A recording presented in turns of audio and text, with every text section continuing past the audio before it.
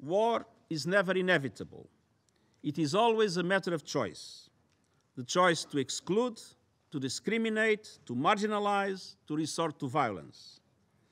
By restoring trust between governments and their citizens and amongst member states, we can prevent and avoid conflict. But peace, too, is never inevitable. It is the result of difficult decisions, hard work, and compromise. We should never take it for granted, but should prize and nurture it in every country at every time.